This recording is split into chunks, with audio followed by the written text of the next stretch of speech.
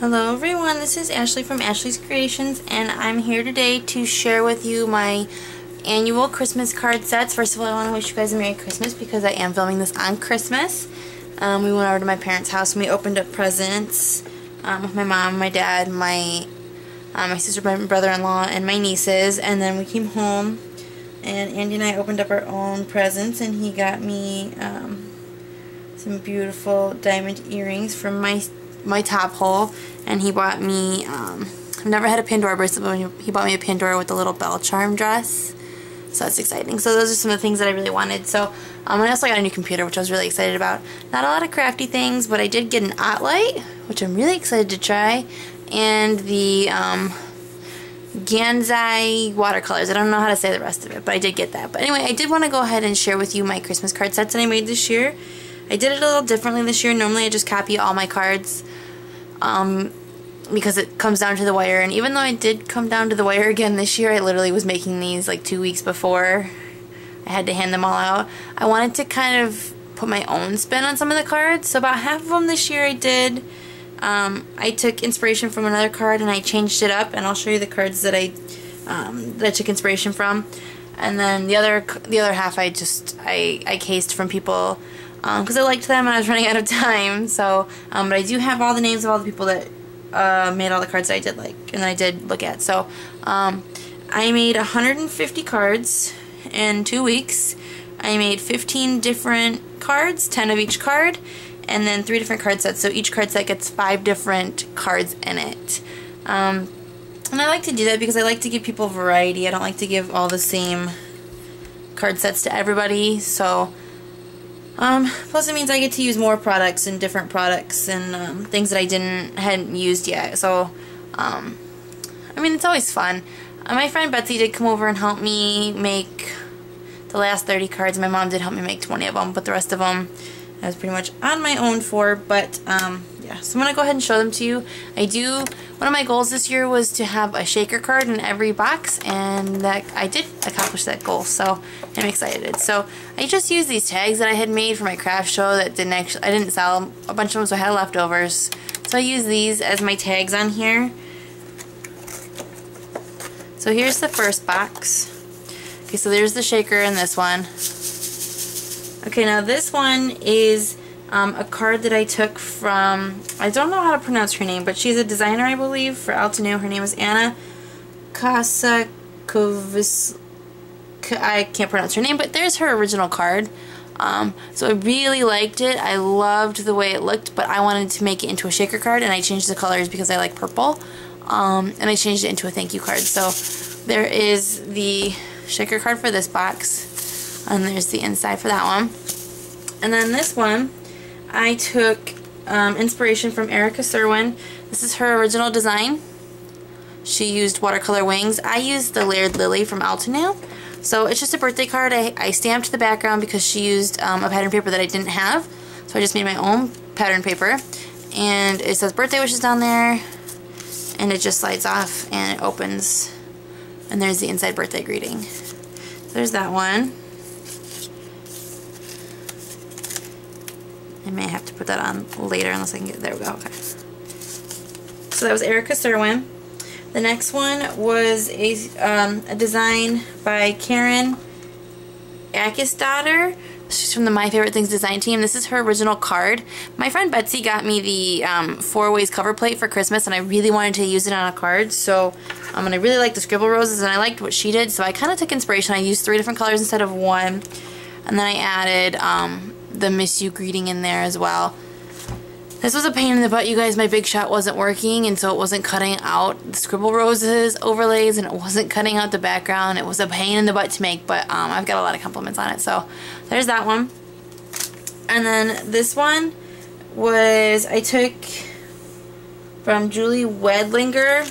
I just took her card. I copied her card. I cased it. I loved it. I thought it was so cute. Very simple, very masculine. Nice for men. So what I did basically was there's the inside of that one. There was the inside of the other one too. Of this one. I did a girl birthday card, a boy birthday card, a thank you card, a missing you / thinking of you, and then a sympathy card. Now this next one was case from Laura Bassin, and my friend Betsy and I did this one together, and it took forever to put all the waves together. So I did all the blending of the background, she put the waves on, and it took forever, and she's like, I'm never doing this card again. So it was really nice of her to help me with that. But so there's that one. Again, it was from Laura Bassin. We cased her card because it was just so beautiful. I thought it was like a nice saying, just for any kind of like, I'm here for you, or, you know, if something's going on, you know, there's hope somewhere. So that was the first card set. And the next one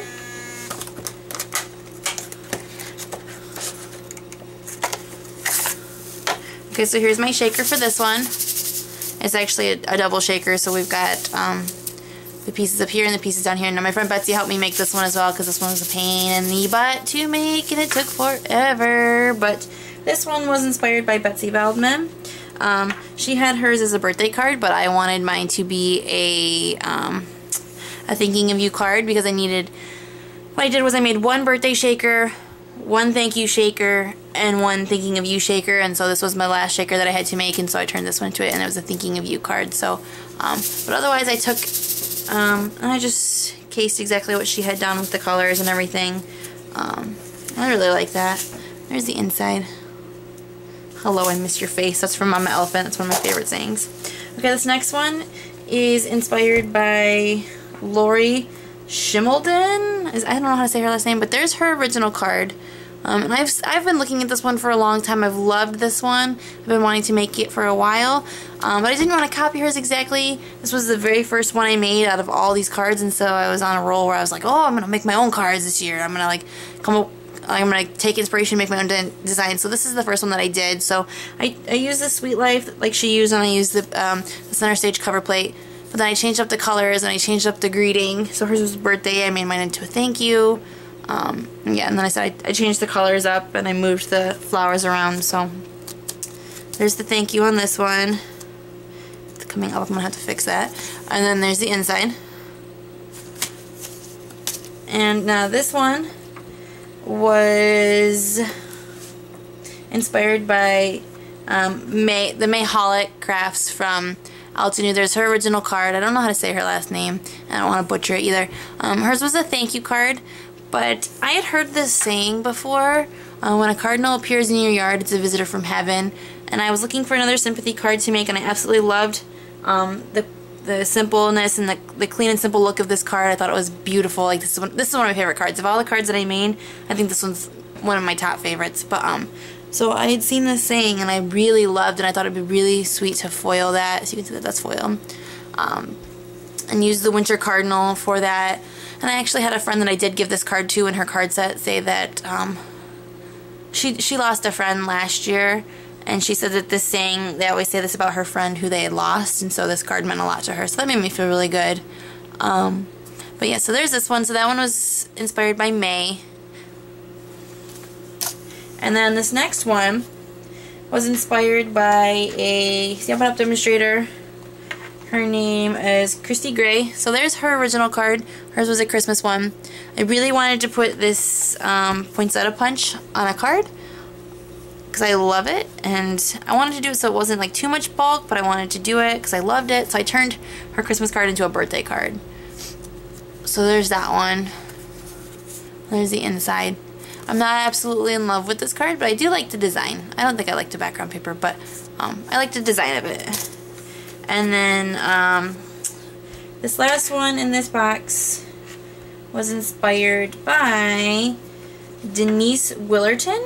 So she used a train, but I don't have that train, and I absolutely love that train, so I'm gonna have to figure out what stamp set it's from. But so I used a ship instead, and I think I did some different colors in hers. I'm not sure if she used Stampin' Up! Colors or not, but so there's my take on that one. I really like the way it turned out. I think it's perfect for a dude. And there's the inside. Okay, so that was set number 2. And then set number 3, there's cat hair on my desk. Okay, so set number 3. Here's the shaker for this one. So it's a birthday shaker. Now this one is inspired by Betsy Waldman card from November release. So I I turned hers into a shaker card and I changed the colors up because I like purple and teal better than orange and blue. I don't know. I'm not a fan of orange, but I love purple and teal. So I took her card and I made it into this, and I made it a shaker. I just love shakers, you guys. They're so much fun.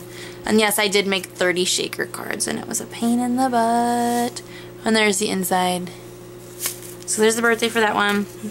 This next one is inspired by a card by Laura Basson. I used the same colors, but I stamped mine off. Instead of stamping full strength and then stamping full strength with the other one, I stamped mine off, so hers isn't stamped off. And hers says, always thinking of you. I turned mine into a sympathy card, so it says, always here for you. And on the inside, there's that one. So it's very pretty, very clean and simple.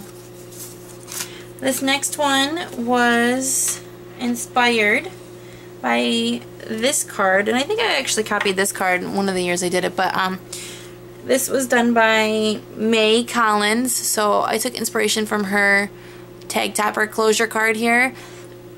And I love stippled blossoms, I do, but I really wanted to make a card with my butterfly stamp set from Altenew, so I turned it into a butterfly card instead. And it's got that shimmer on it just like the other one does. So you can see there's the shimmer. There you go. So I really wanted to use my butterflies for my thank you card, so I did. And then the inside, I won't open it, but it says, thank you, your kindness means more than you know. And then there's a butterfly at the bottom. So I love that one. I love the way it turned out. This next one, and there are two more, but this one is inspired by a card by Pauline, and I didn't find her last name, or Pauline Godfrey, I'm sorry. Her name's right on the picture.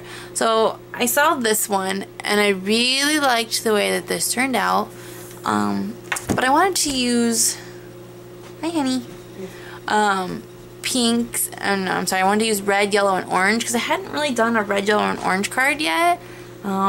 And flowers, you find a lot of red, yellow, and orange flowers, and so I really wanted to do that. So I took inspiration from hers and I turned it into this one. So she popped up the painted flower, and I was going to do that too, but I just didn't get around to that step, and I liked it flat like this with the hello on there that's dimensionalized. So that you can see that that's dimensionalized. So yeah, and then there's the inside. And then the last card, I cased Lee Penner. I love this little card. I made my mom cut out all the little pieces though, because I didn't want to cut them out because my shoulders hurt a lot when I die cut. And so, yeah, another boy birthday card with the paper tray ink, Petite Places, the gas station, Motor City Station, and then there's the inside saying. So, like I said, about half of them I took inspiration from and made my own design. The other half I cased a lot of the parts of it. So my goal for break, because I do have a whole nother week off after this, is to go back and make some of my cards that I changed up on film. So that way I have some things to share with you guys, because I haven't really had much to share lately because I've been so busy making 150 cards, as you can tell. So hopefully I can get those up sometime next week. So thank you guys for watching. I hope you guys have a Merry Christmas, and I'll talk to you soon. Bye!